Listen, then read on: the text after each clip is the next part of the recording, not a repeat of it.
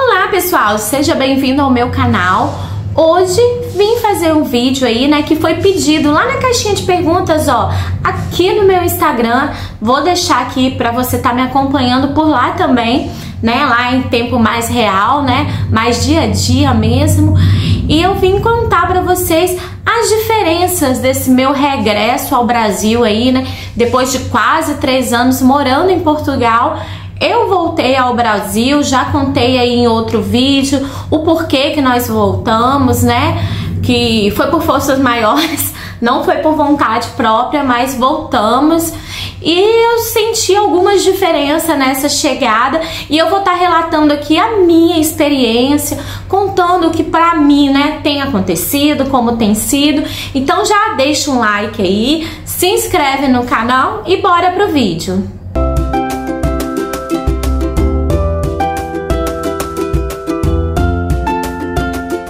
E vou começar pelo que eu mais senti logo quando eu cheguei aqui, até porque eu cheguei no verão, foi o calor. Gente, não sei se o corpo da gente já acostuma, eu que tava quase 3 anos lá em Portugal, eu senti muito calor.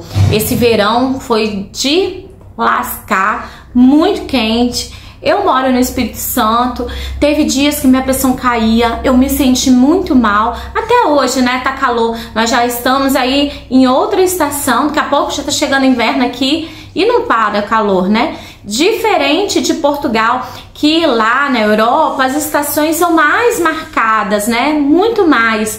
Lá a gente sente o verão só no verão, o inverno é muito frio, aí o outono, a primavera, lá a gente consegue identificar cada estação. Mas também a primavera e o outono é muito mais fria do que quente, né? A gente sabe que a gente acaba usando mais roupas de inverno do que de calor. Então, assim, lá verãozão mesmo é só 3 meses. E é por isso que lá as pessoas curtem. Eu falo que quando eu cheguei lá eu estranhei muito isso. Porque lá eles aproveitam, eles curtem o verão como se não houvesse amanhã. E depois de um tempo eu aprendi isso lá. Tanto é que a gente não pode ver um dia de sol que a gente quer aproveitar, a gente quer curtir, quer fazer um piquenique, quer sentar numa praça, bater uma perna, porque são bem poucos, né, os dias quentes lá, em vista daqui do Brasil. E eu senti muito isso mesmo. E assim, gente, sinceramente, foi muito quente mesmo esse verão. Eu não sei se todos os últimos anos que eu não estava aqui tem sido assim, mas esse ano, nossa, foi, né, tá de parabéns o verão, como dizem, né? Bem, e outra diferença, outra sensação, né, que eu tive quando cheguei aqui é de estar perdida. Gente, parece que assim, parece que a gente está um pouco perdido. Eu cheguei no supermercado nos primeiros dias e eu não sabia para onde ir, não sabia me direcionar. Acho que a gente, quando, né, morar tanto tempo lá, eu já tinha meus supermercados queridinhos que eu tava ali, então a gente já vai direto, já sabe onde está o que a gente quer. E aqui eu fiquei muito perdida. Perdida em questão dos preços também, né? Porque às vezes eu ia pegar uma coisa e falava, não vou pagar tudo isso nisso daqui, não pegava. E perdida também em muitas coisas, em direções, muito assustada também com o trânsito. Isso é uma outra diferença que já entra aqui, uma diferença muito grande.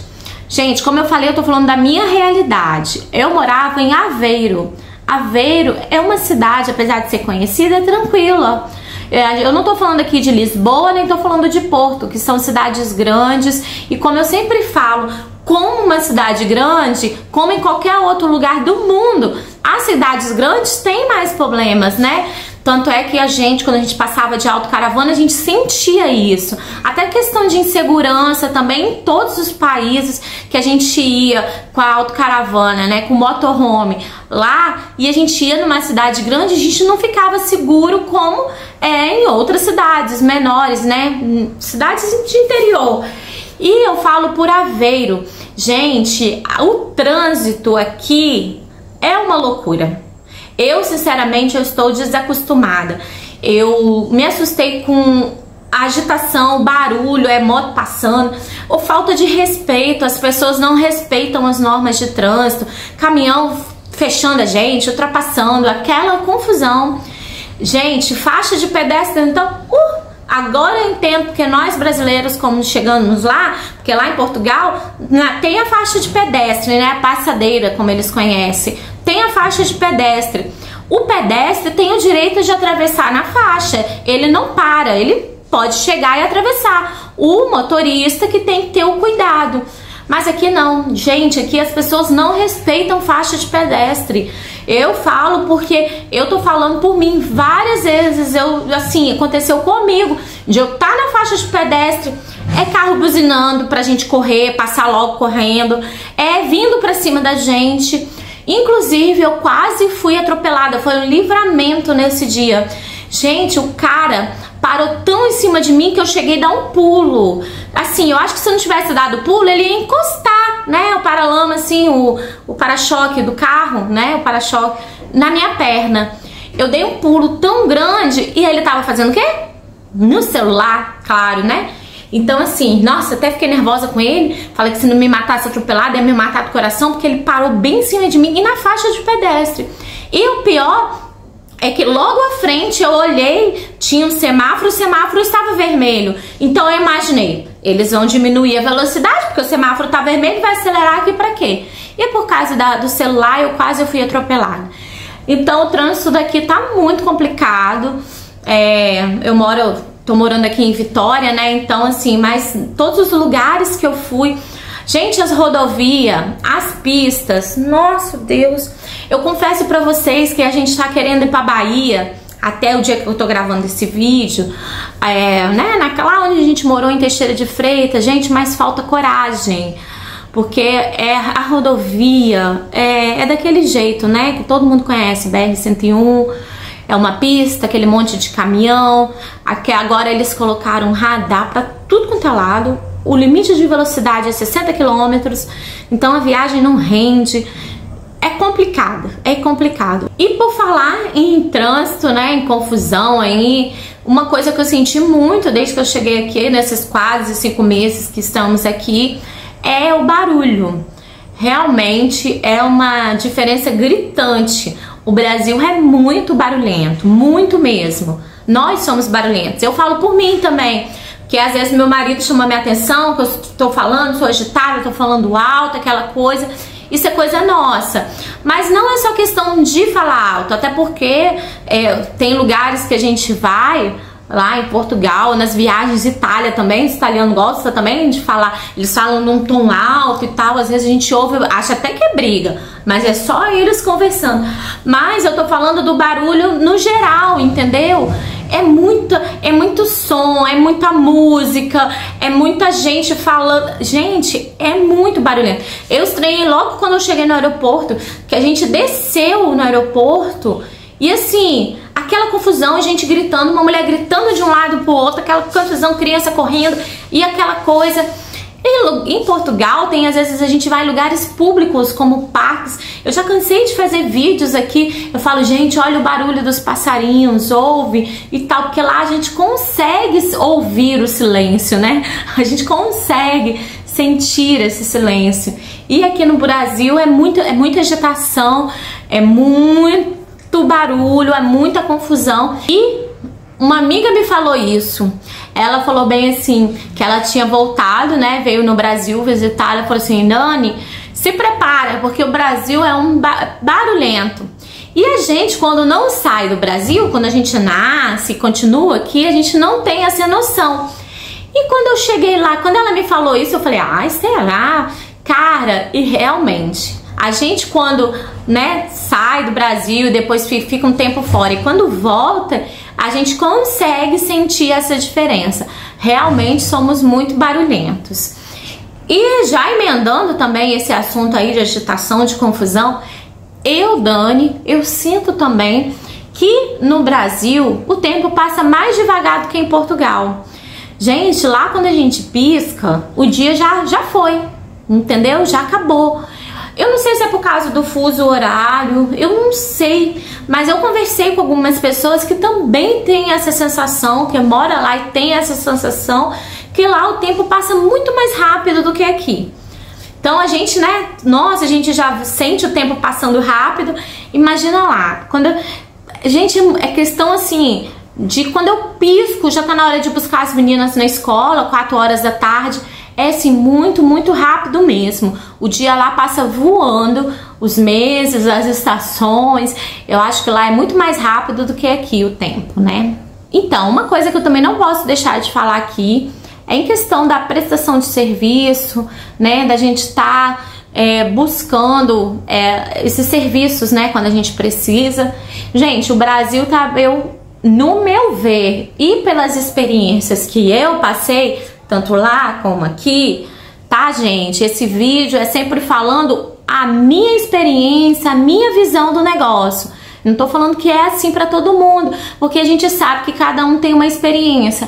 Mas a Dany, quando precisou de serviços lá, achou que lá as coisas são muito mais devagar, muito assim. Eu até costumo falar que no Brasil as coisas são pra ontem. Lá em Portugal é pra depois de amanhã.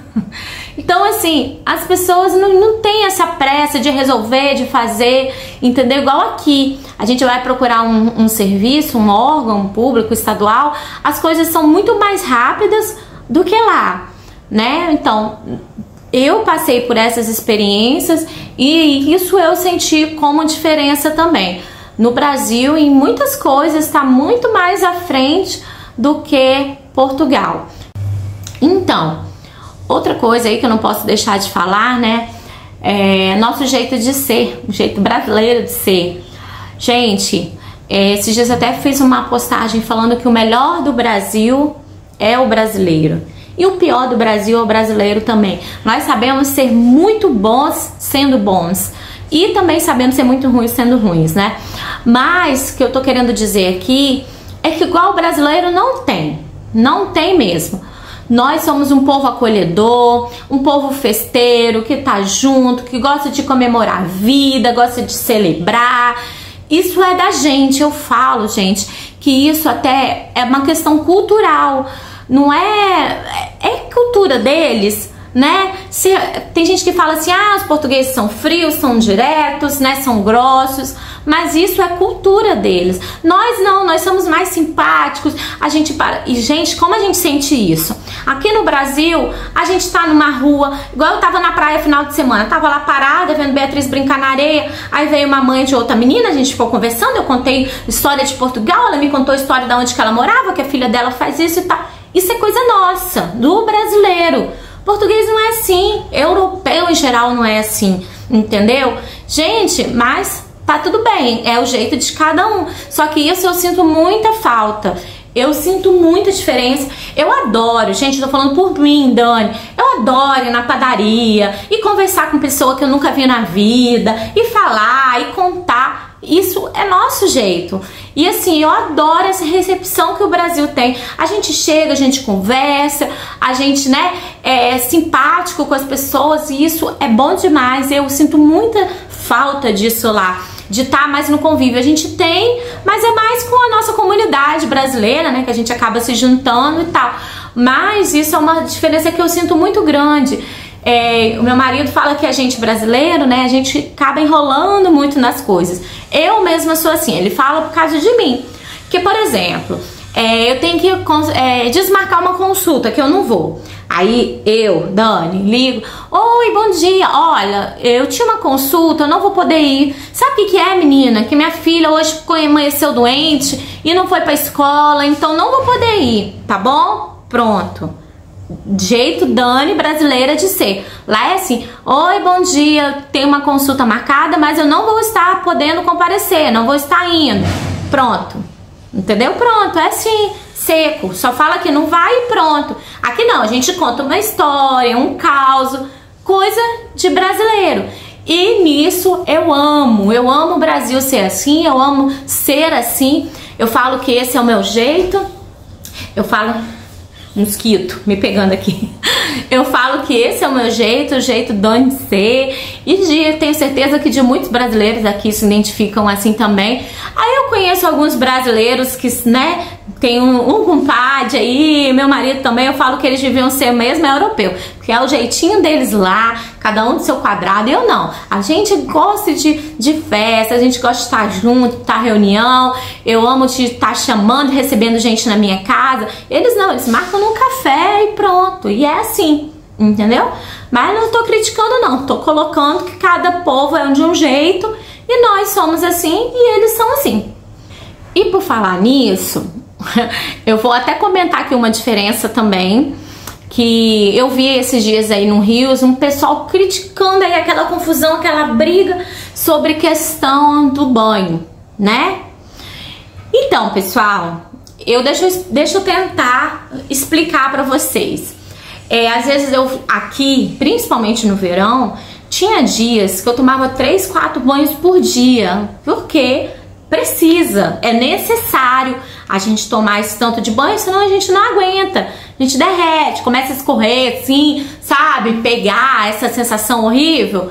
Então, nós brasileiros tomamos muito banho porque é necessário a gente tomar muito banho. No inverno, você não vê ninguém tomando 3, 4, 5 banhos por dia. Por isso que lá em Portugal e outros países da Europa não tem esse costume de se tomar tanto banho, porque não é necessário. Gente, é só por isso, entendeu? Por exemplo, eu tô falando por mim, né? Gente, vocês não acreditam. Vou até compartilhar uma intimidade aqui com vocês.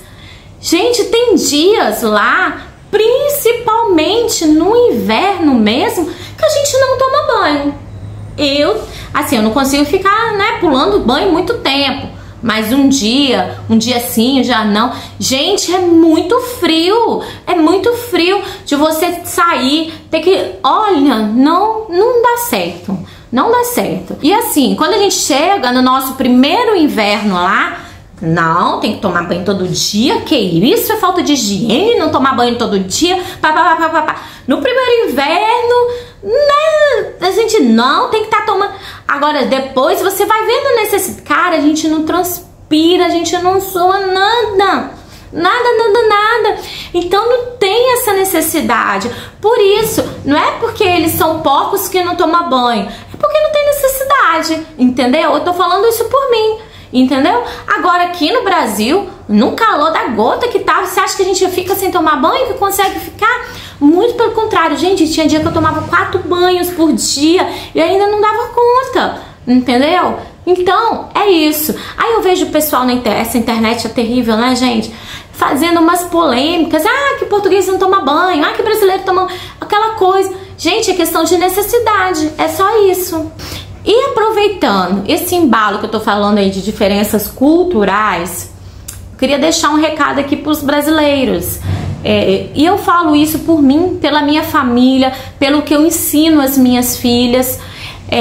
Quando a gente vai para um outro país, né, quando a gente vai emigrar, a gente tem que ter consciência que lá não é uma extensão da nossa casa.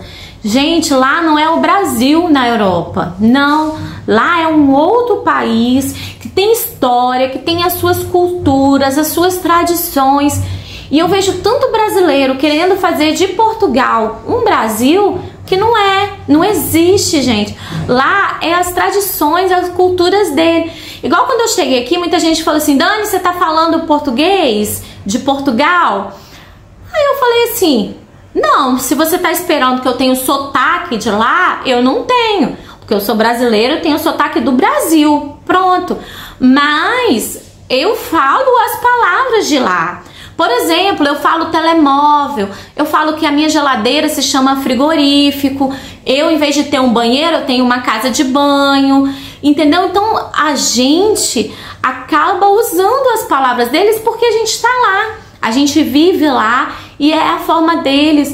Igual essa questão, gente, que coisa horrível, vídeos que a gente vê de brasileiros com som alto no metro, né? No comboio, no trem.